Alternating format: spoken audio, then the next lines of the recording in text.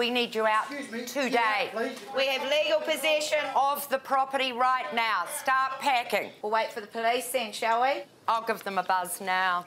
While Prue's on the phone to the police, what looks like a trick-or-treater turns up. Oh, are you here to help pack?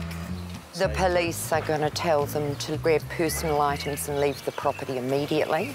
Then we're going to change the locks, and they're only allowed back with police supervision to collect their goods. But unfortunately, the legal wording on the eviction order still allows for 48 hours notice.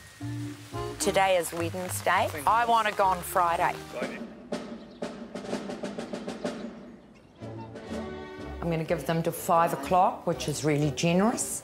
And then we're locking the doors and we have to get them to leave the premises. After nearly 2 weeks of legal processes, the eviction is complete.